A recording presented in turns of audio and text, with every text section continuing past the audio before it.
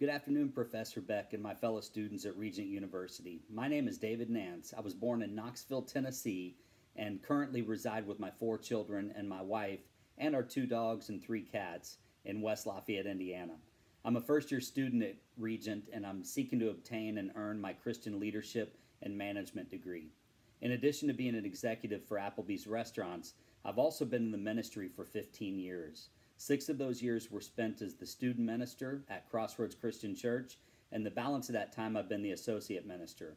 For the last 5 years, I've also been serving as the chairman of the executive board for the church, and am truly blessed because right now I feel that the Lord is really calling me into full-time ministry, and that's exactly why I've enrolled in online classes to be able to earn my degree and to be able to impact the kingdom of God in a bigger way and in more of a full-time fashion.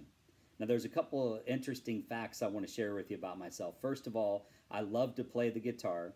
My wife is the worship minister at Crossroads, and she allows me the opportunity to be able to play guitar in the praise and worship band there. So that's something that we really enjoy together and have just really appreciated how God has used us in that fashion.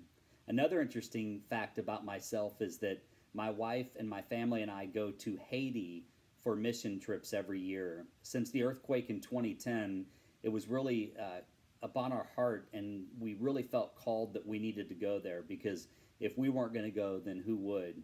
And we've been blessed through Lifeline Christian Missions to be able to serve in that capacity as coordinators and leaders on the compound there in Grand Guave, Haiti. So we really, really enjoy that.